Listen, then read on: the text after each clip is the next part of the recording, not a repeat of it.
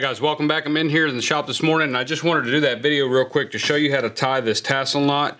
Like I said, I'm not a braider, but I did figure out how to tie this knot pretty efficiently. I'm going to kind of show you that in this video. We're going to do two versions. We're going to do a 3-strand tassel knot and a 4-strand. I think the 4-strand looks a lot better. It is a little more difficult, but I think in the end the knot looks a little bit more professional. I'm not a braider, I don't claim to be one, but I'm going to show you in this video how I do that. The book that I'll be referencing, and I'll show you where the actual knot in this book that I'm using, we are using a modified version, so it's a little bit different, but not much from the start. It's just kind of right there at the end. But the book is the Encyclopedia of Rawhide and Leather Braiding by Bruce Grant. This is a great book. I suggest if you want to do any kind of braiding, or if you just want to have it around as a reference, that you find this book. I'm sure you can find it on Amazon.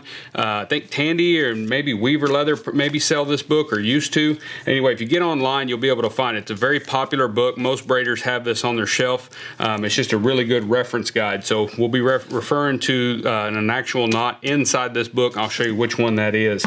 But I'm going to show you that, and we're going to get started. All you're going to need is a pair of wing dividers and a sharp knife, and then some lightweight leather. The leather that I'm using, this is probably like a 4-ounce. It's not much over a 4-ounce at all. It might even be closer to a 3-ounce, but you're going to want something fairly thin. So you can use latigo, harness leather, anything like that. But once you cut your strip, you're going to want to pull it down on a bench skiver or something to get it leveled off to a fairly thin thickness. You can vary that just a little bit depending on how you want the end knot to look. So I'm going to show you this right here is just a chap leather, but I'm going to show you in this video how I tie that. So let's get started. All right, so the first thing we're going to do, like I said, here's the knot. Here's a close-up look at that. It's got a really nice braided pattern around the outside of that knot there, and then these tassels come out the bottom. What we're going to do, this one here I had tied into something else, and so the front is going to look different than on the one we're going to do. But what you're going to do is you're going to start out with a 1-inch strip of leather. You can start out with any width you want. You just need to know if you're going to do a 4-strand, you're going to have to break that down into 4 different strips. So 1 inch tends to work really well, doing just 1/4-inch strips on there. And so what I'm going to do first, we want to square up both ends so they're nice and square. And then we want to come in here about 2 to 2.5 inches. You can go however long you need to. This is going to be the area that will sew down to another strap, like the purse strap that we did, or a headstall, or a pair of reins. You're going to sew this in down here. If you're doing a pair of like 5/8 reins or 3/4-inch reins, you're going to have to use that same width of strap and then strip that up into 3 strands or 4 strands, whatever you're doing. So you're going to want to just kind of keep that in mind. Since we use this on a purse strap, I did 1 inch. That's what I'm going to show you here. But again, whatever width strap you're going to be sewing it on, you can change the width of the actual knot that you're going to be putting on there. So we're going to come down 2.5 inches from the end there, and then I like to just take a tape measure and just put a mark here. Since this is 1 inch, to break that into 4 strands, we do a mark at every 1/4-inch area there. So 1 1/4 inch, 1/2 inch, and 3/4, and that'll give us 4 strands. And then what I like to do, you can definitely use a strip ease or a lace cutter if you have a benchtop lace cutter, or you can use an Australian strander. Whatever works best for you. I find that using a pair of wing dividers works good for me. Since I don't tie a ton of these, it's just easier for me to make sure that everything's how I want it. And so I'll set this at our mark at 1/4 inch. So now we'll take a nice sharp knife and we'll go ahead and cut on our line that we made with our wing dividers to ensure that we're straight. Just be sure you're cutting a nice straight line. And then we'll move that string over and we'll go ahead and use the wing dividers to make another mark. And then we'll cut that line again.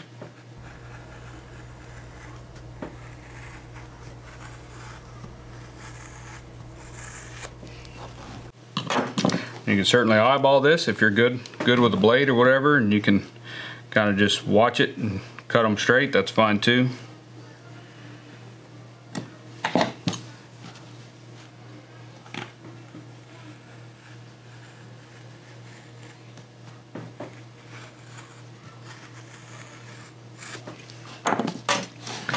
So now we've got 4 strands, and this is left together. Like I said, that'll be the part we sew on to whatever we're going to use it for. We got 4 strands. Now this next step you do not have to do if you don't want to. I think it makes a lot nicer knot, a more finished looking knot, but I'm going to go ahead and pair the edges, the outer edges of each of these strands. I have a benchtop lace cutter and it allows me to put a bevel on all of these strands on the back side, on the flesh side. We're going to go ahead and do that. You don't have to do that. It's going to be pretty difficult to do with a like a safety skiver or something like that. If you're good with a knife, you can probably get away with doing it that way, but you don't necessarily have to do the beveled edge. I just think it makes it a lot nicer not. So that's what we're going to do. So we're going to go over there and we're going to do that right quick, and then we'll be ready to start braiding this up.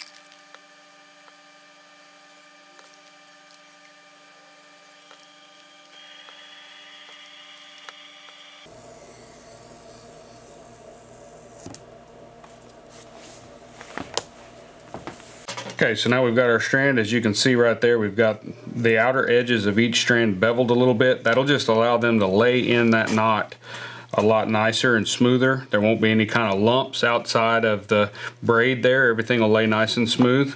And so what I'm going to do now is just take this, before we soap all the strands up, we'll just take these strands and we're going to point each one of them.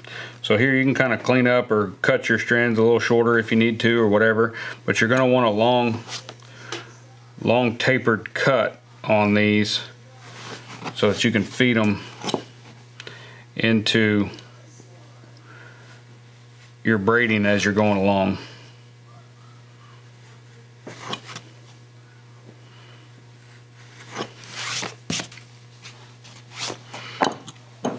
And so now we've got that ready to go. So now what we'll do is we're going to take our saddle soap. You can use any kind of soap you like to use. Most guys will use the white saddle soap or some type of braiding cream. And I'm just going to take this and pull it through the soap. Do it on the other side. And all that's going to do is just lubricate all those strands. That way as we're braiding, they'll slide on each other very easily, and that'll help you to get a nice good braid on that.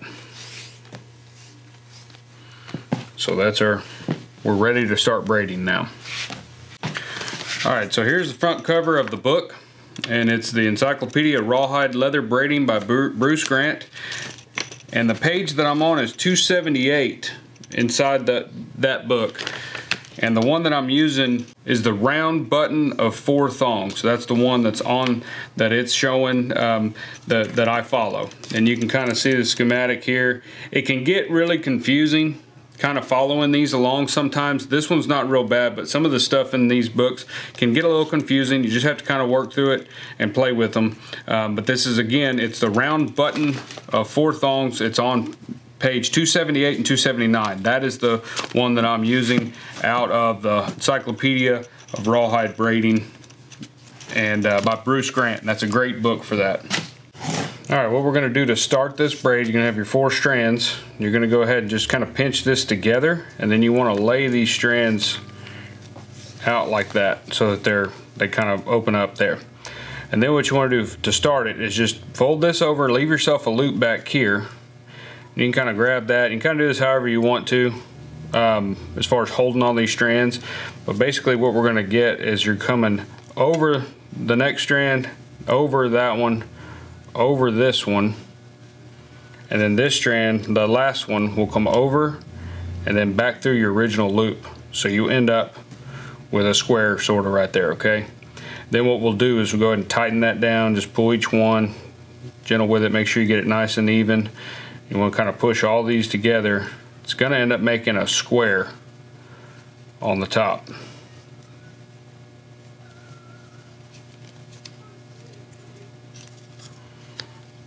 Just kind of take your time, tighten all the strands up.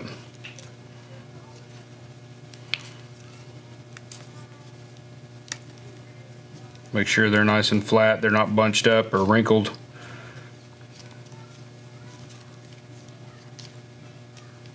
So as you can see there, I've got a square.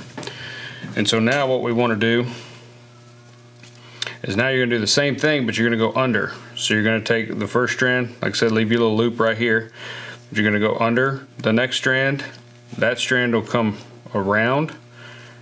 Then this strand will come around. Then this one will come around there. And then this tail of the last strand will go through your original loop. So there you have kind of the same thing, but going under instead of over each other. They're going under each other. So now we'll tighten all those up.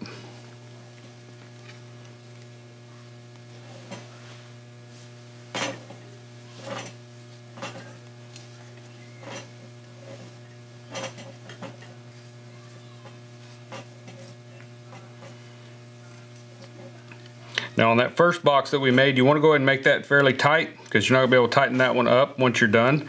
These here, you want them snug, but don't tighten them super tight because we've got to be able to get all the braiding done. I like to do them and then go back through and tighten everything up at the end once I've got the braid done. But as you can see there, we've got the very similar box type situation going on, but it's going on underneath that first box that we made. And so now you're going to go around and do the exact same thing we did the first time. Over, over, over the next one. These things get a little unruly at times, but you get over, and then we'll come back over here and through our original loop. So now we've created the same thing we originally did. And so now we'll come here and tighten these down.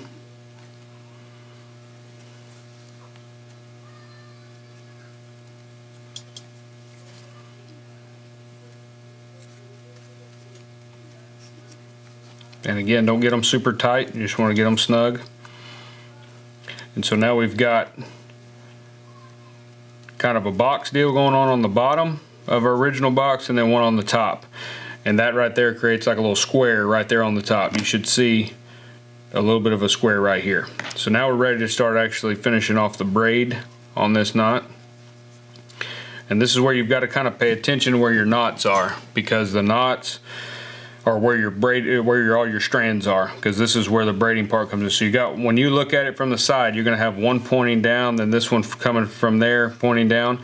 So you're going to want to take this one, kind of fold it out of the way, and you're going to see this one here coming out from underneath this strand here, and then a strand coming out here down, and then this strand there. They're kind of side by side. So what we want to do,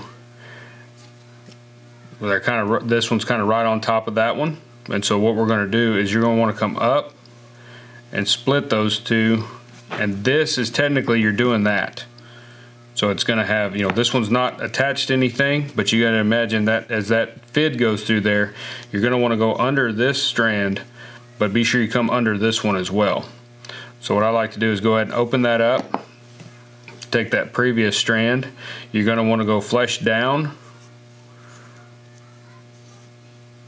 towards the inside of the knot and kind of hold it and guide it through there so it doesn't flip on you, and then be sure that it's going underneath that next strand there, just like that.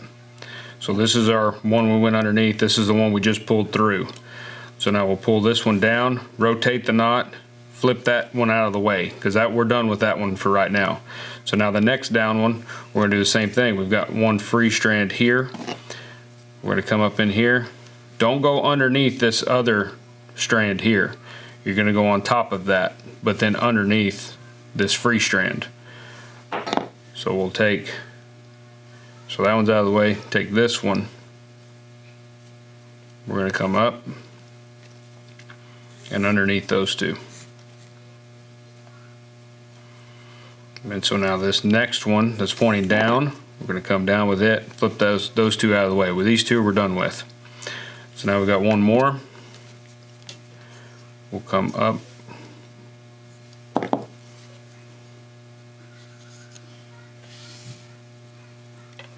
like that. And now this one pointing up, we're done with him as well. Now's where it gets tricky, because now we don't have a free strand because we're back to where we started. So basically you can backtrack and kind of visualize what the strands look like, but it's going to be this strand right here, and then this strand is this next free strand, so that means we need to go under right there, both of those two. Okay, because this top strand right here is this one, and so that's what we've done all the way until we got there. So we want to be sure and go underneath those two, not going underneath this next one, just these two right here. And we'll take that, pull him through there, be sure he doesn't get twisted on you or out of position. So now they've all been put where they need to be. So now you can kind of look at it and make sure you've got the same amount of things happening in between each one of these strands pointing up. Everything should look right. It should look like that. And when it comes to braiding, I have to really pay attention to the pattern, because I'm not a braider. I've got to kind of just hope that I'm doing everything right usually, so I just kind of go, if they all look the same, then I'm assuming I'm on the right track, and that's how I kind of learn. But you can also refer to that book and look at what they're doing there. Like I said, some of it can be confusing, so just kind of pay attention to what's going on. So now, if you'll notice, we've got this square still here in the middle. What we're going to do is we're going to take each strand and come right down in the corner of each box, or the corner of this box. In every corner we're going to go down with one of these strands. So you want to go to the next available corner. So we've got a strand there, and we've got a corner right there in between these two. So what you're going to do is go down with your fid, but you don't want to go through the original box we created at the very beginning. You want to go down beside it and behind all of this stuff that we've just created. So we're going to go down right there, and you should pop out right out the bottom like that. And so it doesn't take a lot because we're pretty loose on this. And then you'll go flesh side facing out like that. You're just coming around it. And the flesh will be pointing to the outside when you come out. And so we'll do that. Then we'll come to the next one. Do the same thing. Fid down through there. You're not going through the center of the original square box thing we created. You're just going in between that and all this stuff we're braiding. We'll go to the next box. You're going in corners, so just look for the next corner.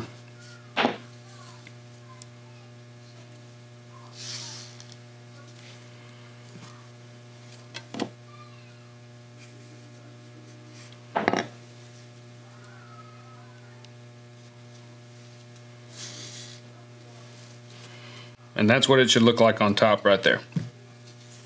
And you should have all 4 strands kind of evenly spaced around the outside of your knot here. And now we can begin to tighten this up. You can remember the very first box that we created is already tight. We don't have to worry about that, but all of this is fairly loose, so we want to tighten it up. So what I like to do is just pick a strand. Try not to pick one of these that are just right here at the end. You want to pick one that's somewhere in the middle, so that you're not we're trying to tighten the whole thing up, so we want to kind of start from there. So usually start with one of these that are pointing down, and just try to snug that up, and then follow it around and pull it at the next spot where it comes out, and then come back. And then when you get to the end, you can just pull that down. Then you can pull the next one right beside it, kind of tug on that, and then pull on just kind of follow it around. You're wanting to follow that one strand around there, tightening these as you go. Don't get too overly aggressive, or you'll throw your knot completely out of whack, and it'll just look kind of bad. It'll take you a lot more work to get it straight again. Just kind of get them where they're snug.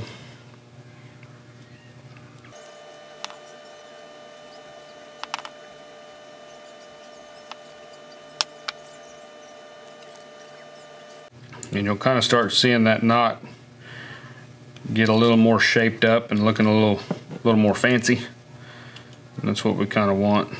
So you can kind of adjust your threads. If you got one that's kind of folded, you can kind of put your deal in there and straighten it out a little bit.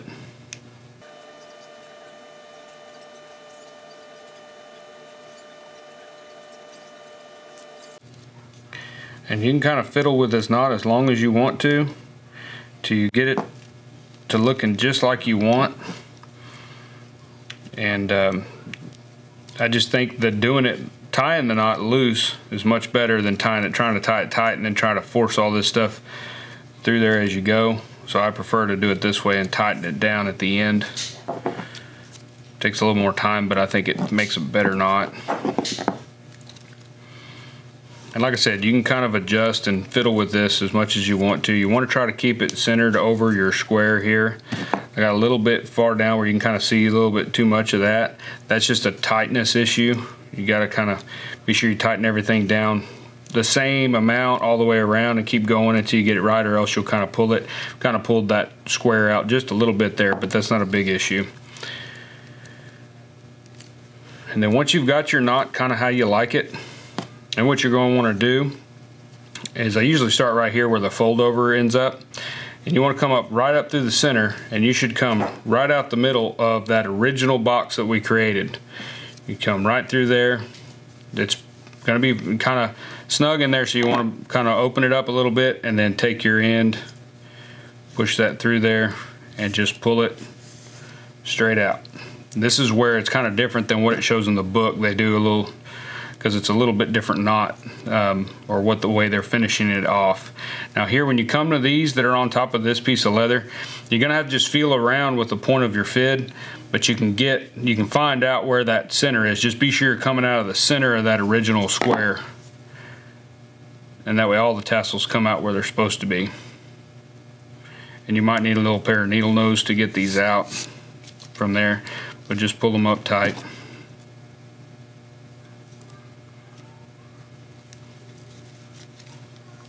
Again, I'm making sure I'm coming out of the middle.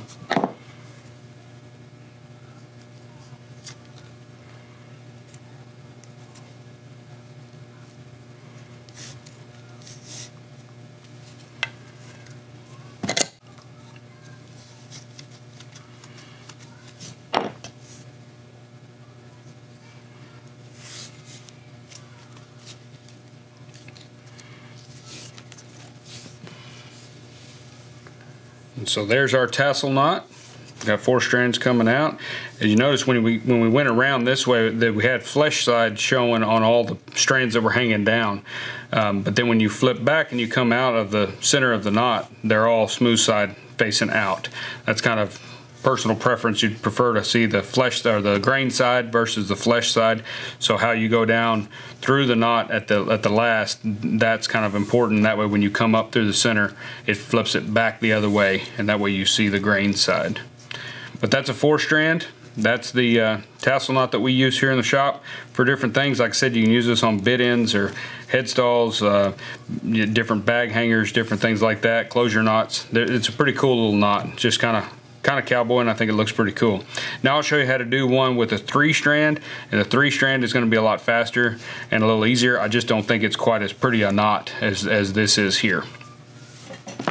So here I'm going to show you the 3-strand real quick. It's exactly the same, it's just a little bit different because you only have 3, obviously.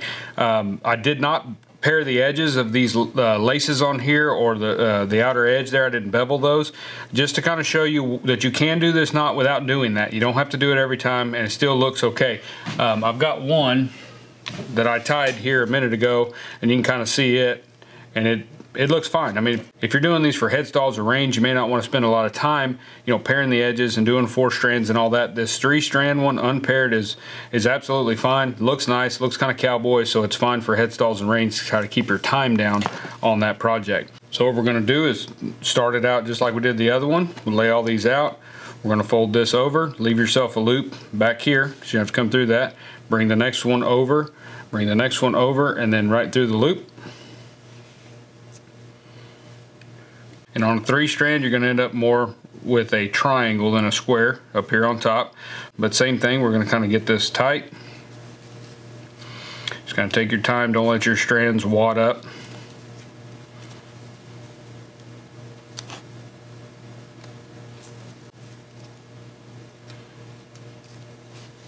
And I like to get this one fairly snug so it doesn't waller around inside the knot, so it stays the way I want it, so everything looks even. So that's what you should have. So here we go, we got this right here. Now we're just going to do the same thing we did on the 4-strand. So we're going to come around here And then this one will come, the next strand will come down and around. Then this next strand will come down and around. And then you want to come up through that initial loop that we made there. So it should look something like that. And then you just pull this tight.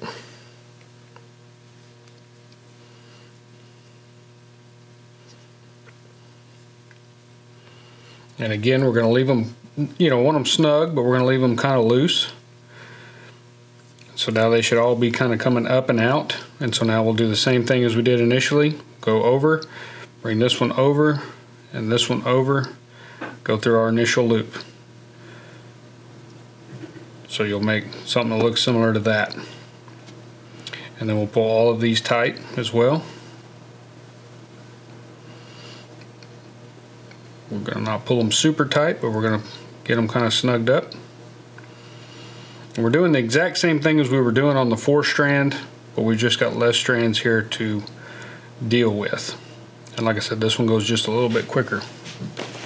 So now we'll come here on the side, and again you've got one. Now that we've only got 3 strands, you've got one here, this one coming over, this one here that's pointing down. So we're going to take our first strand, we're going to come up right here, just right up there, like that. Bring our strand, keep the flesh facing towards the middle. And we'll lay that down, pull this one around, spin our knot, just let that one that's pointing up, we'll let it kind of lag back there. So now we've got the same thing again.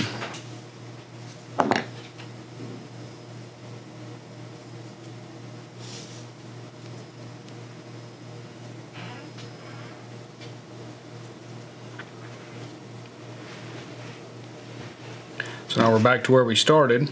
So you got to kind of figure out which one of these was the one we used, and it's this one here. We've got these. So then we're going to bring that last one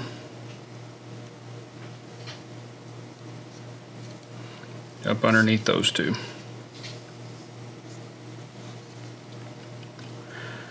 So now you should have something that looks, you got double downs right there, double there, and double there. So now that you got all 3 strands are pointing up and out of the sides of the knot.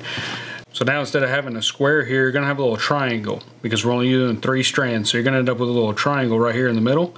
We're going to do the same thing as we did in the square one. We're going to go down on the in the corner of each part of that triangle with each strand. You don't want to go down through our initial knot that we made. You will go down around it and out the bottom of everything that's going around on the side of that. So we'll open that up. We'll bring our strand down through that. Just pull that tight. And again, here you're going to have the flesh side of the strand facing out. That's fine. We'll come here and go to the next corner.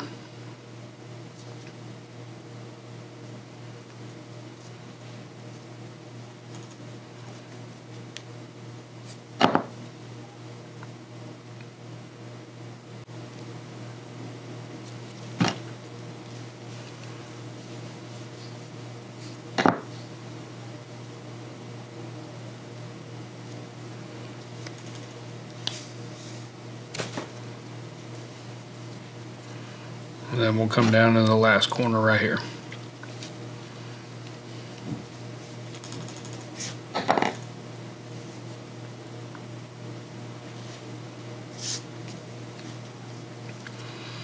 So now at this point you can see the braiding or the pattern that's going on here. So now we'll just tighten everything up before we go up through the center.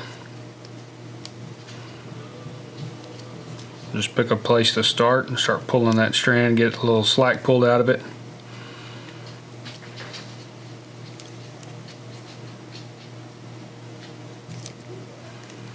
When you're doing this, be sure you're pulling the right strand, whichever one you're working on. Just trace that around there.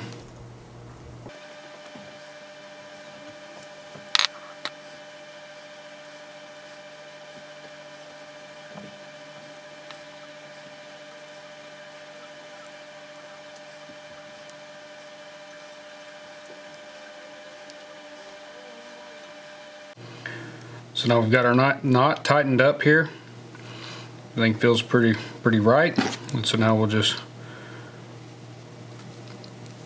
kind of feel around. This knot's going to be a little trickier to get to the middle of, but you want to be sure you're coming out of the middle of the interior knot with these strands for the tassel.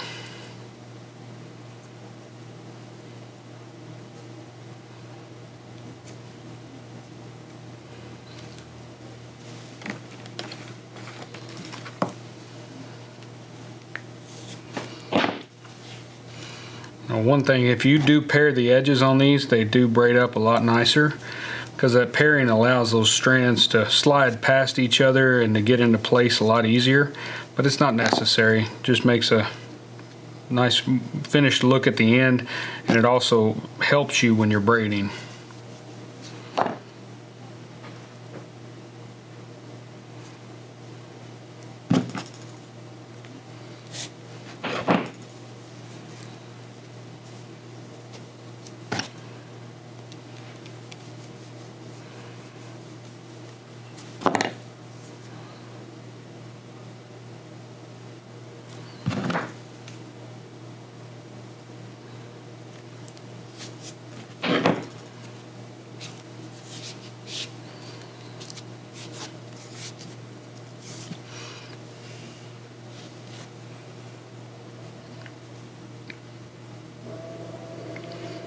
And so there's our 3-strand. Like I said, that's doing one with just 3 strings on there. This one works great if you're doing a 3/4 inch headstall or something. You can cut that 3/4 of an inch, break it up by 1/4 inch strips. If you're going to do 4 strands on a 3/4, you have to break that up to the according fraction of that, so that you end up with 4 strands that are the same width. But that works out really well. Makes a good closure for bit ends, different things like that, different strap closures, and it looks pretty cool on whatever project you're doing it on. So give that a shot and see how it goes for you. Give it a try. If you have any questions, let us know. Thank y'all.